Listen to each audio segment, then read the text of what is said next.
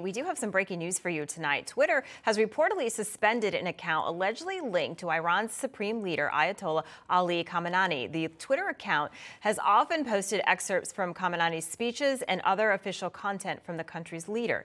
Now, the suspension comes days after the account posted a video showing the assassination of President Donald Trump while playing golf at Mar-a-Lago. Joining me now to discuss is the executive director of Iranian Americans for Liberty, Bryan Leib. Bryan, welcome to the show.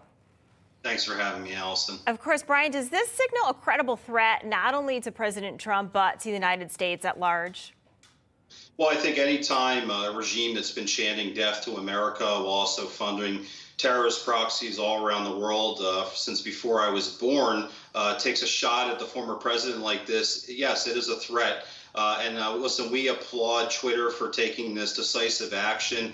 My organization was actually the ones that pulled this video off of Khamenei's website. We put it on Twitter for the world to see. We're thankful that individuals like Rick Grinnell, Representative Claudia Tenney, and Representative Kat Kamek also helped to amplify this so the world could see this lust for violence that Khamenei has towards not just President Trump, but every single American. And it's time for President Biden to end this charade of diplomacy and negotiations with the world's foremost sponsor of terrorism. He should go back to President Trump's maximum pressure campaign, in our opinion, and completely isolate this regime from the world. They're terrorists. They've been terrorists since 1979. This video should show all the American people really their true intentions. Yeah, Bryan, I don't really think that this story has gotten a lot of press. I mean, obviously we're talking about it, but a lot of the mainstream media really hasn't talked about it. But this is a serious, serious thing. Oh, it's an extremely serious thing. And it's not just President Trump that has come in the crosshairs by Khamenei and the Iranian regime. Just 2 weeks ago, the Iranian regime put out a video on social media depicting them launching ICBM intercontinental missiles towards Israel and attacking Israel. So, again, this regime really hasn't changed their colors too much since 1979. And while Newsmax certainly has been leading on this, you're right, Alison. Unfortunately, we haven't really seen too much from the mainstream media and people really holding this regime accountable. And let me say this as well. I think this is a good first step from Twitter, but let's be candid here. The account that they banned is one of his, what's a good analogy, one of his burner type accounts. It's an account that he can afford to lose.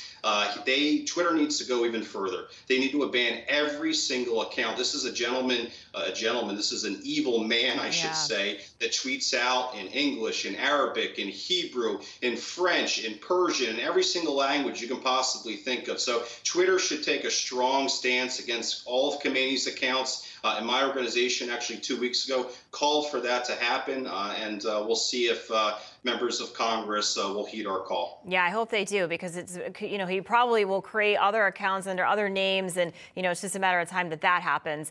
Do you think that the Biden administration is doing enough to take this seriously, and plus other threats that you talked about?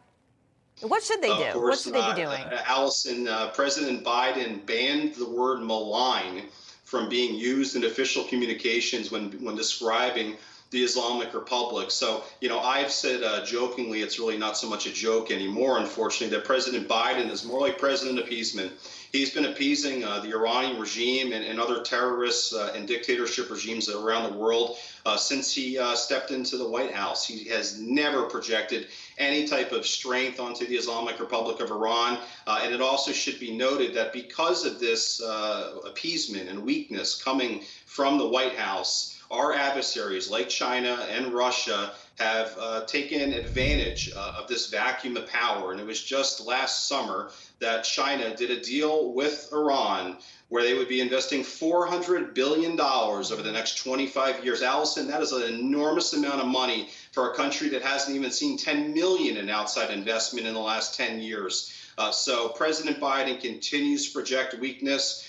When a reporter asked Jen Psaki the press secretary about this video. She couldn't even bring herself to condemn this video. No. So from top to bottom, from Biden to Psaki to Blinken to Malley to Sullivan, everyone you can think of, it's just weakness after weakness, and terrorists are always going to exploit weakness. Bryan, I got to go. I'm sorry, we're short for time, but we appreciate it. Thank you so much for coming on the show and everything you're doing. We appreciate it.